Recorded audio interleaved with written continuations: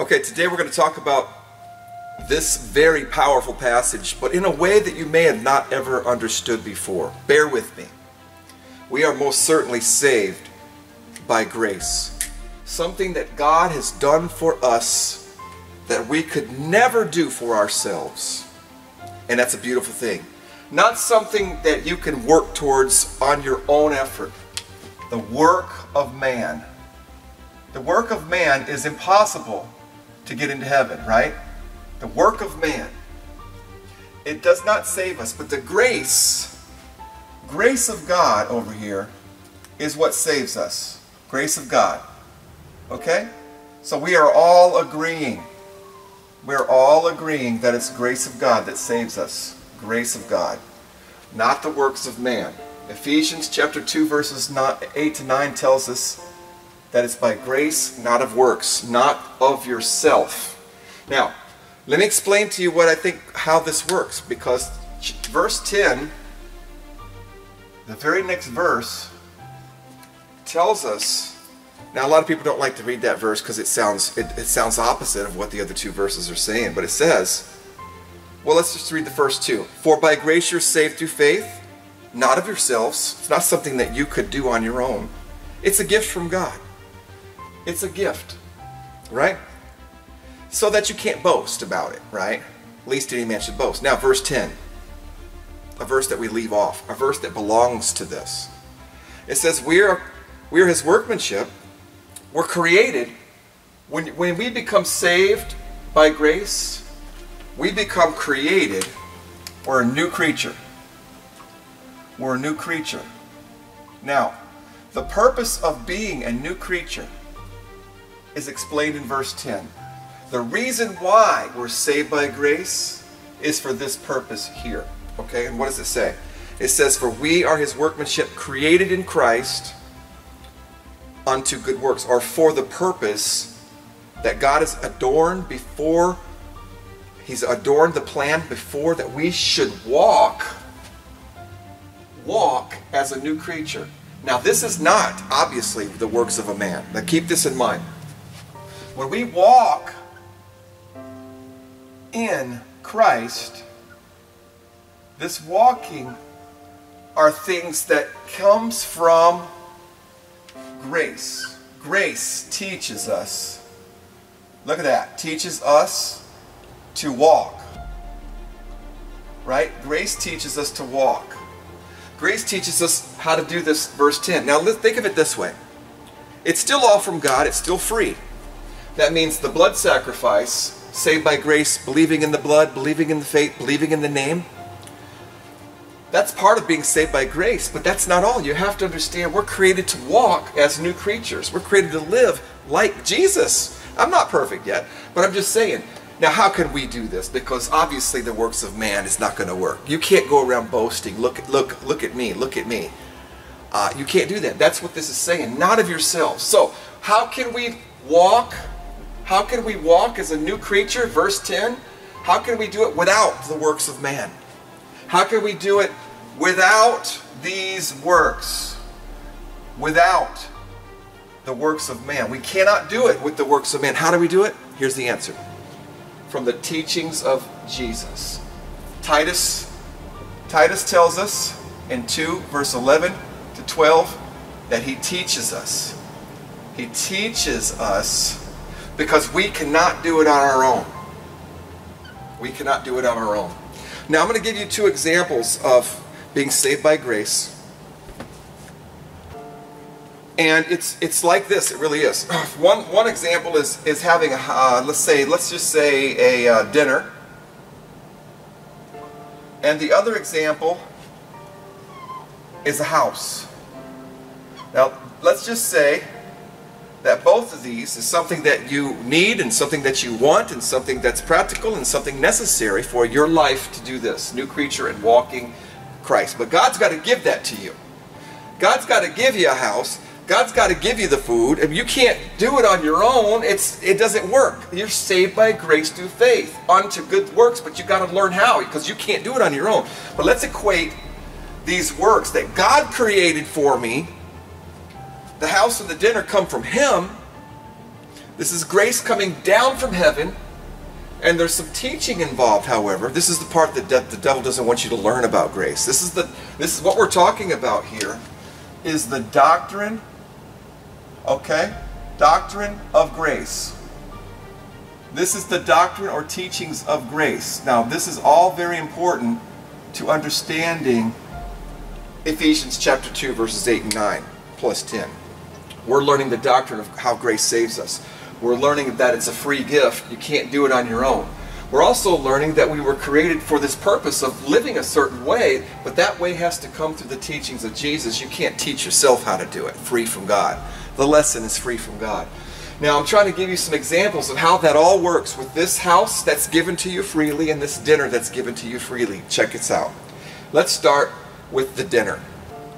Free gift from God. He cooks the chicken. He roasts the chicken. All the vegetables are cut up for you. Put it in a bowl. You have a big table laid out with all the silverware and plates and glasses. You have beautiful drinking, juices, some wines, if you believe. And it's all given freely to you at a banquet, right? And then a car is sent to your house and drives you to this banquet. You're invited, you come in and you sit down, and there's a fork laid out, the smell of the food, the waiters are putting the food in front of you, and it's all placed right there in front of you. The grace from heaven. Now the teachings is basically that you have to pick up the fork and eat. There, that's your responsibility in faith. Faith to do. Now, some people will tell you that that's working their way to heaven or working their way to that dinner. Can you believe that? Think about what God has given.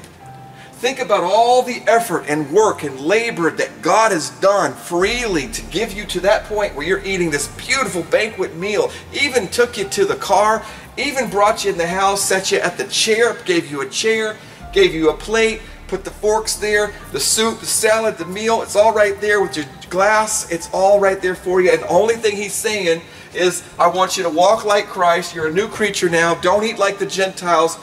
Follow my little instruction here, because grace is teaching you how to walk like a new creature. That's verse 10. It's part of this. The doctrine of grace has to include all this, or you're not going to get the doctrine, the real teachings. They're only teaching you half. Not the full measure of the doctrine. You want to know the whole thing, don't you? Well, all grace has come and given you a free dinner, and Jesus' instructions or commands, people hate that word, the work that you have to do is you have to pick up your fork and eat. Now, somebody will tell you that, no, you don't have to pick up your fork to eat. Because that's working for your dinner. Really? Is that working for your dinner? Totally misunderstanding the point of what grace does on the cross, the teachings of the blood, the freeness of everything, including the instruction to pick up your fork and eat. I mean, you're sitting there and the food's right there. Now what, Lord? Even the instruction to, well, go ahead and start eating. Pick up your fork and eat. That comes from God. Even the instruction. When we get the instructions to walk like Christ, guess what? That's not from you. It comes from the teachings of God. Grace manifested and teaches us. That's what Titus says. Grace teaches us. Titus says grace teaches us. Look it up. You can't teach yourself how to enjoy or get this dinner. You're not working your way to making this dinner, creating this dinner, cooking this dinner, providing this dinner. That's all been done at the cross. But God says, why do you call me Lord and not do what I say? Get the fork and eat. There's things that we still do because grace told us to do it. Now, the second analogy, a house. It's the same principle. You need a place to live, so God's going to give you a free house. Think about this for a second. It's beautiful. It's got all the rooms, the kitchen, the garage. It's got the landscaping, house, trees, pond, rivers, streams that you want. Perfect. The kinds of landscaping that you like. Interior, the size of the It's got everything perfect. The colors and the design are absolutely astonishing. You couldn't have done it better yourself. Why? Because it's grace giving you this mansion. Okay? If you were to design your own house, picture it. Think of it 10 times better from God, right? So God makes this house, and then all of a sudden He brings you to the house. He brings you to the house. You see the house.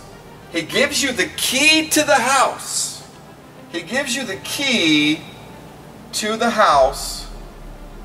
And you say, and His faith says, and here's where faith comes in, and your part to walk and obey the teachings, not yourself, but what He says to do, like pick up the fork. What does He say over here? He gives you the key, and He commands, use the key to enter the house. Use the key to enter the house. And you're thinking, well, that's work. Here's what the hyper-grace people think. After everything's been done for the house, the construction, the maintenance, the design, the landscaping, and everything's been put in with the utilities, the electric, everything that goes involved with picking the lot and the beautiful environment on the outside, the river street, all that comes from God for free. But hyper grace tells you that you don't even have to, if you use the key to get in it that He gave you, by the way, He gave you the key, He told you to use the key, teachings from Him, that's not something that you did. You're standing there at the house, wow, well, now what, Lord? He goes, well, here's the key, free. Here's the instructions. Now use that key to get into the house and live in it. From God. Now all you gotta do, here's that bad word people hate. They hate this word. Is obey. Use the key to get in, He says, from grace. Pick up the fork and eat. Pick up the fork and eat. Right? Faith to do. Faith to do. Obey. Faith. Same thing. Obey the faith. Obey what's been told to you. Now Jesus has given us some simple commands. He's done all the work on the cross. He's done all the work on the cross. Right? Jesus died on the cross. He shed His blood. And He's going to forgive us of our sins. Jesus. And He's saying, I've provided a way for you to be forgiven. I've given you my blood sacrifice. I've even given you the teachings on how to become a new creature. He's shown us how to live. He's told us how to enter the house. He's told us, go ahead, pick up your fork and start eating the food. I've provided everything for you. I just want you to walk in faith. Walk in faith. That's what this is right here. This is walking. Walking in faith. Walking in faith. Okay, that's all He's telling you to do. And even that comes from the grace of God, the teachings and the explanation. That nothing over here, the fork to pick up the food was not your idea. The fork to pick up the food was not your idea. The key to enter the house was not your idea. Okay? Just like repenting from your sins is not your idea. Forgive each other is not your idea. Love each other is not your idea. Okay? Stop sinning is not your idea. Okay? These are commands that God is basically telling us to live like a new creature, and those come from the teachings to live holy. Make sure you understand this passage right here. Titus chapter 2 verses 10 to 12, 11 to 12. There's nothing you can do to get that house on your own. There's nothing you can do to get that dinner. Nothing, ever. Or you would be able to boast. You're saved by grace through faith. But don't doubt for one second that you don't have a part in this, that God has told you and expected you and freely given to you. Even the instruction to change your ways is from God. You're saved by grace through and through, up and down, sideways, and inside out. Just make sure you understand what living by faith is. Because people want the grace, the blood, without obeying. They want this house, but they don't want to use the key to get in it. That's too much work. They want the dinner, but how dare you tell me I gotta chew my own food? That's work. That's too much work. I don't have to chew my own food. I want the food though. Unbelievable. We need the correct doctrine of grace. The correct doctrine is the full measure of scriptures together, unified together, completely taught properly.